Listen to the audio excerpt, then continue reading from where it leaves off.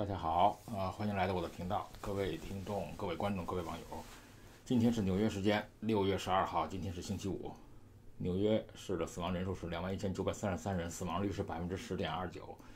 纽约州的死亡人数是30580人，确诊人数是385901人，死亡率是7.92%。全美国已经死亡了115598人，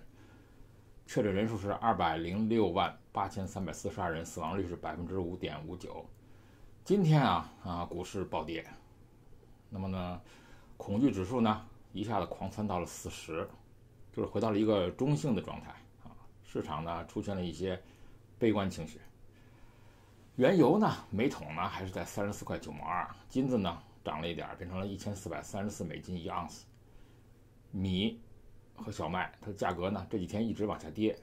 因为他们预测到可能今年的收成会好。那么牛肉和这个瘦肉猪的价格呢也没什么太大变化。人民币对美金的这个兑换率是7块09分兑1美元。目前全球它已经有超过40万人因为感染了新冠肺炎死亡了。最新的研究发现呢，新冠肺炎的感染几率呢竟然和你的血型是有关的哦。那么结论是先谈结论是 A 型血最容易感染，死亡率呢比其他的血型呢高50%，而感染率较低的血型呢是 O 型。那么根据美国的这个基因检测公司他们针对超过75万人这是一个大数据这个研究显示O 型血的人新冠病毒检测呈阳性的几率比其他的血型低了9%到18%。那么此外呢，根据德国的这个研究说这个人类它2个基因座出现变异时候，会让新冠肺炎患者他们病危的风险大增，而这2个基因座正是决定血型的基因。进一步又发现了那个 A 型血的人最容易感染新冠肺炎，而且病危率比其他的血型增加了50%。现在呢，我们知道美国正在准备总统大选。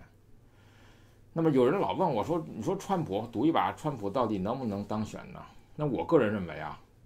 应该会当选，而且很可能会大幅度的领先，但是现在呢还暂时不好说。我们知道美国的疫情感染人数已经超过了200万人，死亡人数超过了11万人了。最近这几天呢，被一个这个 George 弗洛伊德的死亡闹得全国10几个州发生抢权动乱，但是你记住了，看一下这些州多数都是民主党州。那么现在市场上呢，包括整个全美国的选民市场上，他们是沉默的大多数，他们在静静的看这个美国的社会正在发生什么。现在的情况对川普是有利的，因为你民主党的州越乱，你甚至包括了西雅图出现了这个共产主义的试点，准备淘汰警察局，进行这个共产主义和社会主义的一种变化。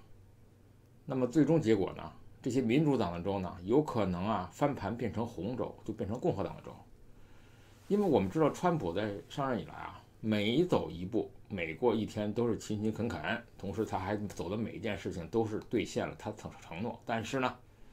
不幸的是全球化的疫情，这种疫情谁都没见过，所以不可能谁都有这种天生的优势，就很非常的这个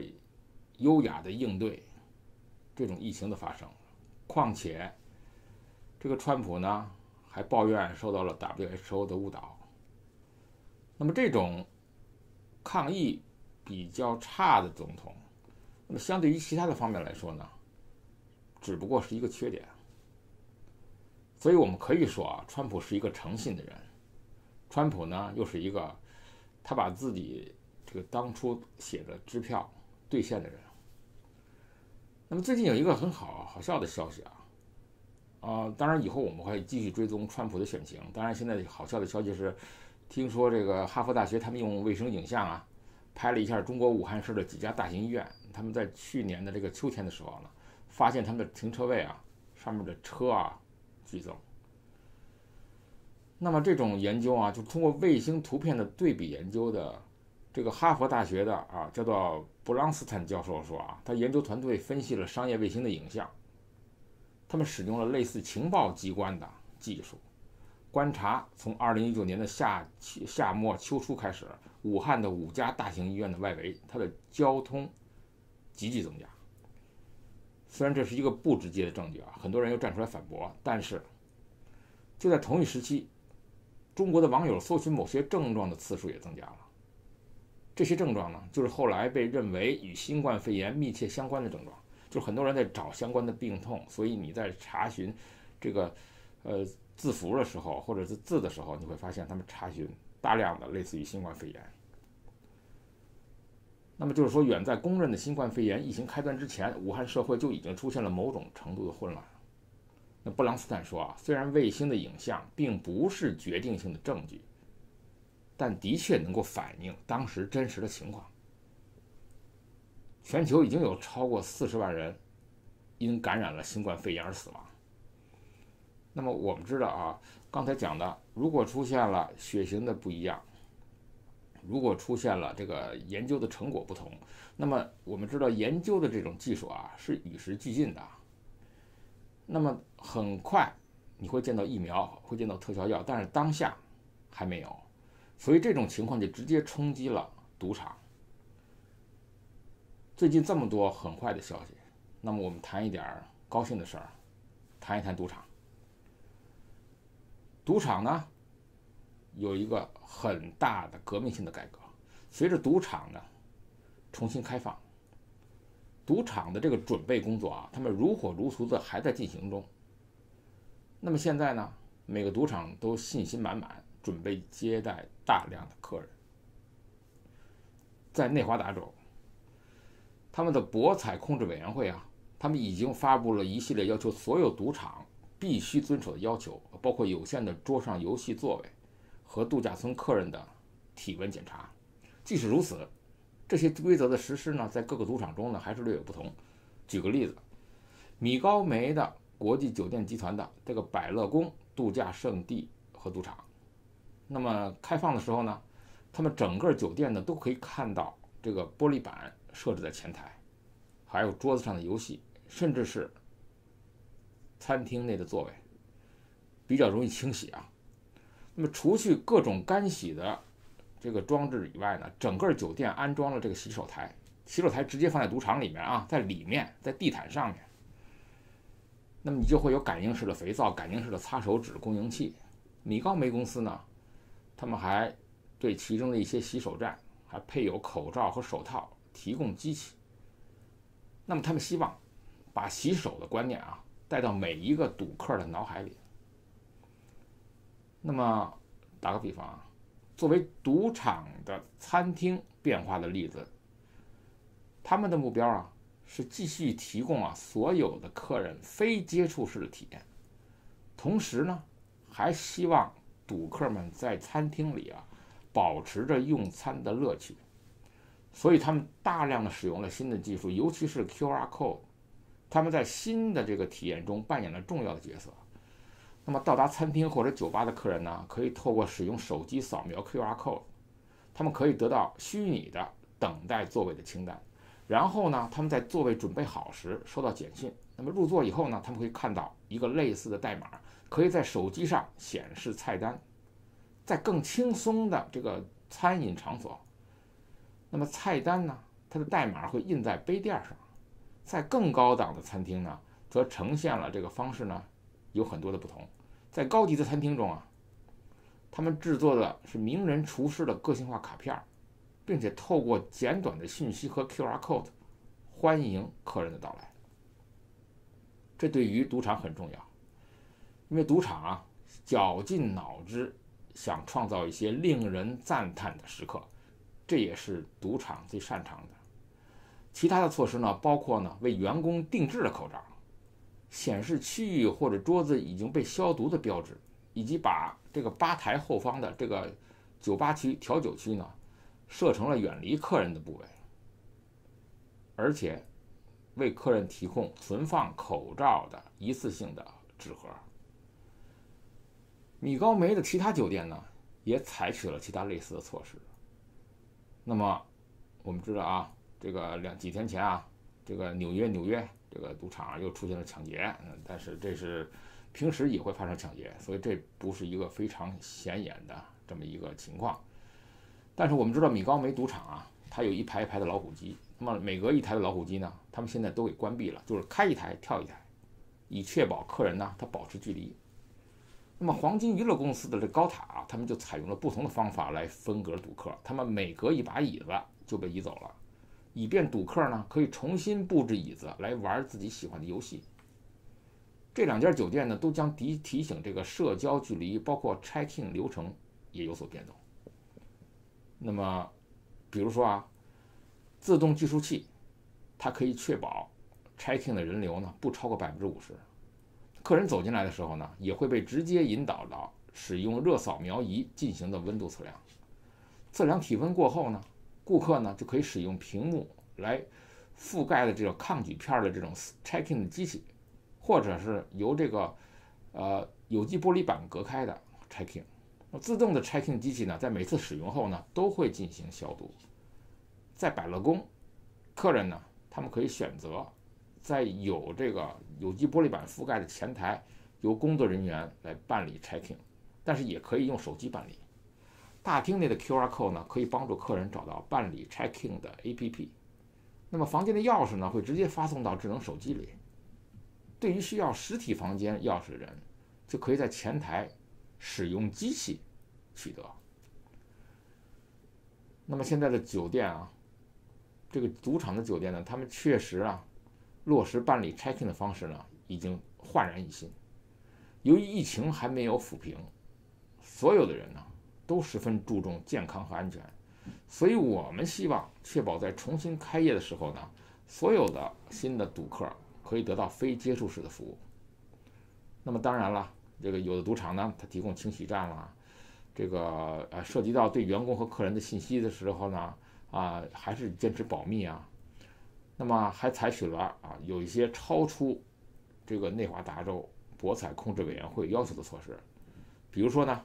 他们每天晚上都会使用消毒的喷雾器，在赌场的地板和餐厅的物品上喷洒抗菌喷雾，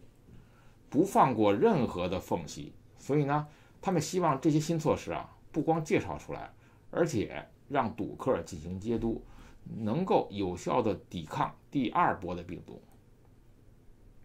同时呢，广大的赌场是和游戏部门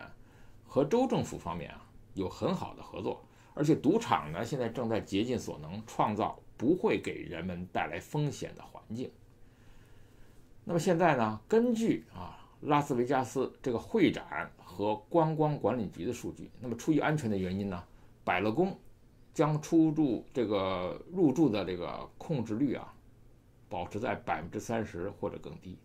那么这远低于2019年6月份出现的，当时是93.4%的入住率。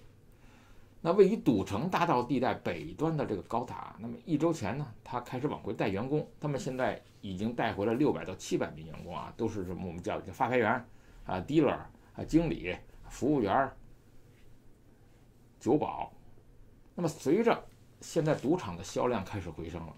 那么赌场计划呢，尽可能带回更多的员工，所以你原来临时待在家的赌场的员工准备返回赌场。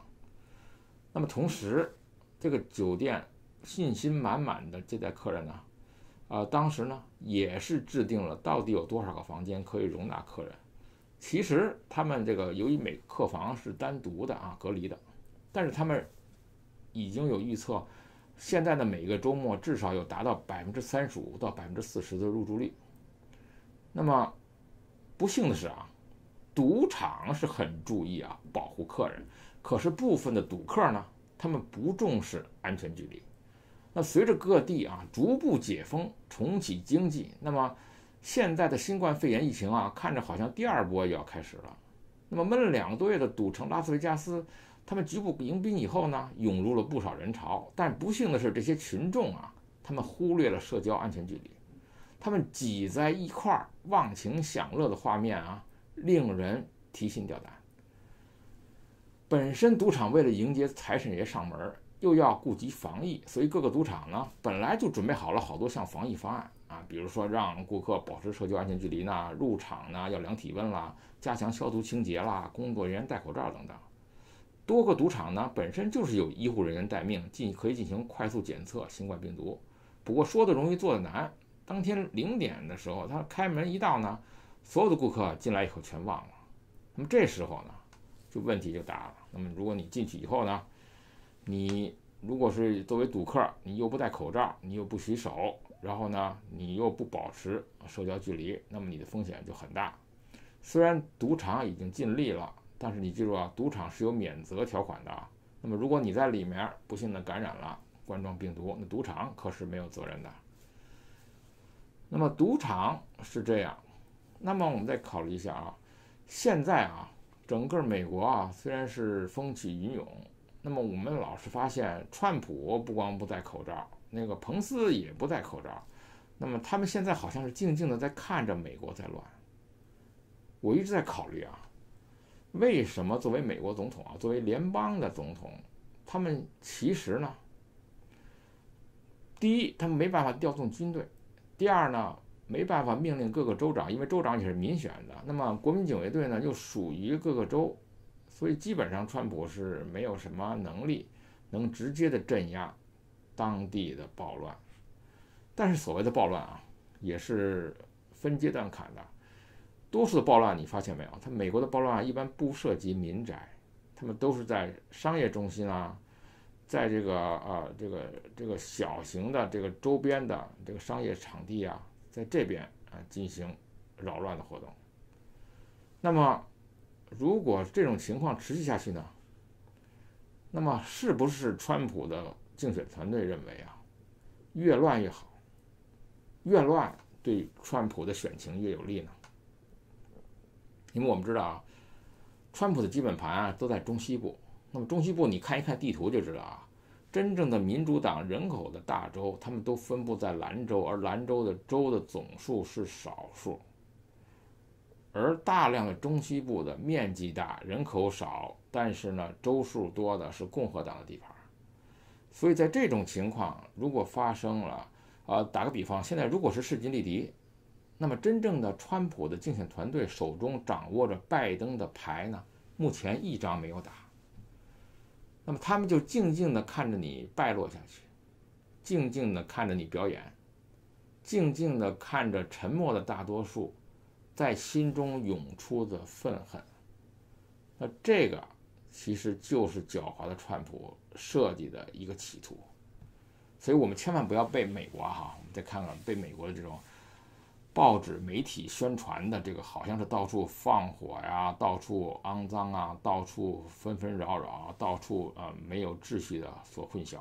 甚至我们看到警察表示抗议，那么他们认为对警察是不公平的，因为怎么可能所有的人认为回家最担心的是被警察射杀？同时我们要记住，那么这次暴乱的主要的人口组成呢，他们是少数种族。那为什么叫做少数种族呢？他们就是少数嘛。那么就是说在投票的时候他们能是多数吗？那么虽然他们可以获得一些白人左派的同情甚至支持，但是在人数上来说，如果这种情况失序的情况继续的话呢，会导致大量的美国民众出行不便，生活不便，那么他们心中的愤气肯定就会撒到民主党身上。那么这样民主党很可能翻盘，甚至选情比2016年呢还差。我们知道现在离大选还差不多有5个月不到。那么这种情况川普手中的牌呢，甚至包括拜登的牌呢还没有打。因为真正的白刃战面对面的 PK 大概是要在选前2个月的时候，这时候就跟2016年一样，各种丑闻2个人突然突如其来的出现，让你措不及防，让你调查来不及，但是可以足以影响选情。在这种情况那川普现在的工作是做什么呢？因为我现在一直收到拜登的、川普的要求募款的通知啦，进行民调啦。那么当然了，这个理论上说，现在这个阶段还是比较早，那么川普能做的事情呢，其实呢也很少，静静地看着，收集资料，让这种愤懑的情绪从美国沉默的大多数中爆发。同时我们今天看到股市暴跌啊，股市跌了1000多点，那么等于是部分的获利回吐。那么之前已经赚了很多了，如果这次不吐回去的话，股市是不可能直接冲上3万点的。那么从目前的距离看，它一天能够跌1800点，自然一天也能涨超过2000点。所以股市涨回去是不需要担心的，因为市场上的钱太多了，没有地方去。房地产的交易出现了一些冷清，大量的散钱被银行投到了股市里，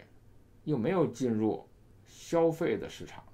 消费本来就不活跃嘛，所以钱去哪儿了呢？那么大量的纸钞转向了资产的增值，所以这一次的回调很可能是第2轮的吃货。那么这种情况发生，那么你会知道未来的涨势一定会冲过3万点了。那么这是川普愿意看到的，这也是民主党不喜欢看到的，甚至包括很多的沉默的大多数看到下跪的，不管你是单腿下跪、双腿下跪，理论上是都不太舒服。那么甚至少数族裔因为作为美国我们也属于少数族裔嘛，看到失去的状况，看到民主党那么下跪祈求选票的样子，感到很痛心，很难过。但这种情况呢，不光是我的感觉那么周围朋友的类似的感觉也是有的。所以这种感觉，这种沉默的大多数愤懑的气氛，一定会在选票上反映出来。我们知道昨天祝贺比亚迪那今天美国就开始告中国的口罩制造商，因为我们知道美国这个国家很奇怪它的所有的法律是完善的，它的所有的系统都是存在的，但是它采取的措施永远是慢慢的，但是它永远不会缺席，永远在找你的后账。所以现在开始了算总账了。今年包装印刷有限公司，它被控3项违反联邦食品药物和化妆法。那么根据他的这个指控书表示，那么他们误导了，假冒声称符合 N95 标准的口罩和呼吸器进入美国。被投诉呢，还指控了被告人通过向 FDA 提交误导性的注册文件而做出了虚假陈述的重罪。刑事申诉呢，最近已经在伯克利的法院提起了。这些指控表明甚至大家要好好想一想那么前一阵蜂拥涌入美国的口罩的提供商，现在你们要小心了，你们会每一个人一个公司一个公司的被追责，无论你们身在何处，无论你们是身在美国国内还是国外，那么全美国的检察机构将会积极调查制造商，并向制造商收费，同时认为你的刑事的罪状很严重。那么在这种的类似申诉中我们看到美国如果发起一轮的这个追责的行动的时候呢，永远有1-2个案子领头的，那么置顶的案子。他表示说这些制造商无视美国公民的安全。那么如果你把这些质量差的口罩提供给了急救人员，提供给了医院员工和其他前线的工人，你只能给他们带来伤害，因为你们这些他们叫做被告，试图通过错误的标记正在销售的设备的质量来绕过政府的法规。联邦调查局在警惕试图利用当前危机的罪犯方面保持着高度的警惕。那么总检察长威廉巴尔他成立了由美国总检察长卡皮尼托领导的 COVID-95 和积极价格调查的工作组。这个工作组开始继续的追责凡是进到美国的口罩，如果你的标识上面写着 FDA 写着 NOISH 而这些并没有是事实的话，那么你很可能就会受到联邦检察长的追责。那么这种追责呢很严重，已经是直接伤害了美国民众和美国公民的生命安全。那么现在呢，作为中国的以前提供的这个制造商也好经销商也好想办法回收，进行一些补救的措施。因为你们这些口罩只要销售给了公务人员，包括医院的急救人员，包括了医生和护士，那么你们包装袋上显示的信息就成为了起诉你们的证据。派 TV， 欢迎订阅，我们明天见。